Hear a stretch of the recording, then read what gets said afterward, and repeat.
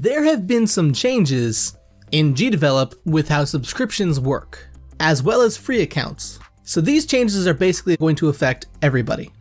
There are more changes to come, and most of them have to do with a new feature that was recently added to the engine, and that's credits. Let's start with the subscriptions. So now if you go to the updated pricing page on GDevelop's website, you'll see the 4 different kinds of plans. But what we're going to talk about is in the chart. If you scroll down a bit, you'll see claim a premium asset pack or template as one of the things that you get for a gold or pro subscription. Every month, anybody with a gold or pro subscription will be notified of which pack or template is there for them to claim. The asset pack or template will be from those made by GDevelop. And, depending on what kind of subscription you have, you'll get some amount of credits added to your account every month. But now, let's talk about credits. Currently, they have 2 uses in Engine. You can use them for marketing your game, or to buy things. Let's start with marketing.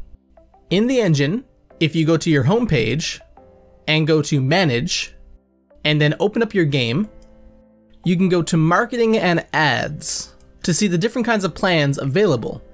There's the basic plan that will get your game promoted on GD.games, which is great for getting more player feedback on your game. The Pro plan, which will get you featured on the newsletter and social media. And then my personal favorite is the Premium plan that will get your game advertised on the banner in Engine, just like these games up here. Your game will be added to the carousel in Engine. To get credits, you can click on this button here, and you'll see the different options where the more you buy, the better the value. And then along with these plans, you can also use credits to buy things in Engine. So if you go to the asset store and pick one of the bundles, you can see down at the bottom, there's an option to pay with credits instead of paying with money.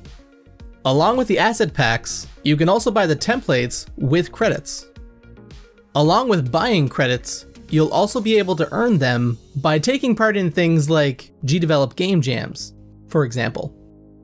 In the near future, you'll be able to use credits to get extra exports for your game, and some other online features that would normally require a subscription. We're hoping that this credit system will allow people to get more out of the engine, even if they don't get a subscription. And for those who do have a subscription, getting free GDevelop credits means that they're going to get even more out of that subscription. For now though, if you haven't seen the latest big update video, check it out here.